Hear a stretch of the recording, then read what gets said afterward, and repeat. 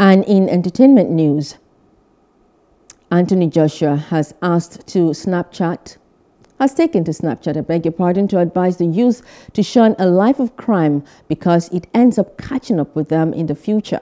The professional boxer explained that his past criminal record keeps coming back to haunt him. He said that every time he enters the USA, he is pulled over and questioned because of his record.